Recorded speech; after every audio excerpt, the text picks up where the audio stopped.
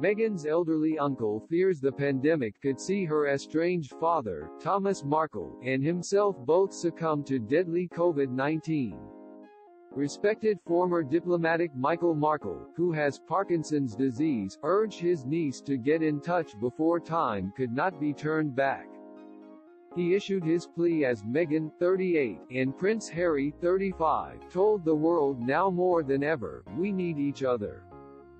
Speaking from his home in Palm Bay, Florida, the U.S. Air Force veteran recalled the mum of one's interview with journalist and friend Tom Bradby last year. He said, Meghan famously said, not many people have asked if I am okay. She would do well in this time of a genuine crisis to ask her dad if he is okay. People of my age and Tom's are dying due to the virus. There's nothing wrong with being courteous.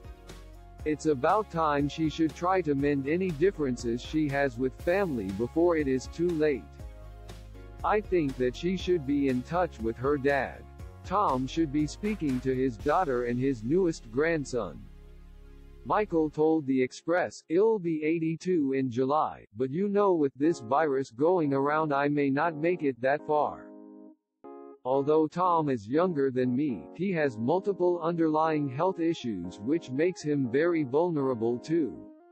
We don't know how long any of us are going to be around. Empathy. Mr. Markle's health issues have been well documented. Before Meghan's wedding to Harry in May 2018, the former Hollywood lighting director suffered excruciating chest pains before suffering a heart attack that prevented him walking his daughter down the aisle. Father and daughter have not spoken since. Michael previously said he would have stepped in after his brother announced he couldn't make the trip to Windsor Castle. He said, I thought I would get an invitation, but anyhow I didn't hear from her. Ironically, the Duke and Duchess took to their Sussex Royal Instagram account to ask their 11.3 million followers to show empathy and kindness as the pandemic takes hold in the US, where more than 150 people have died. They wrote, these are uncertain times. And now, more than ever, we need each other. We need each other for truth, for support, and to feel less alone during a time that can honestly feel quite scary. There are so many around the world who need support right now, who are working tirelessly to respond to this crisis behind the scenes, on the front line, or at home. Our willingness, as a people, to step up in the face of what we are all experiencing with COVID-19 is awe-inspiring. This moment is as true a testament there is to the human spirit. We often speak of compassion. All of our lives are in some way affected by this, uniting each of us globally. How we approach each other and our communities with empathy and kindness is indisputably important right now. Over the coming weeks, this will be our guiding principle. Michael said he hoped Meghan would practice what she preached towards her own family. Thomas is understood to be self-isolating at his home in Rosarito, Mexico. Concerned by reports the government there is failing to take the coronavirus crisis seriously, risking a major eruption just as the rest of the world takes drastic steps to recover.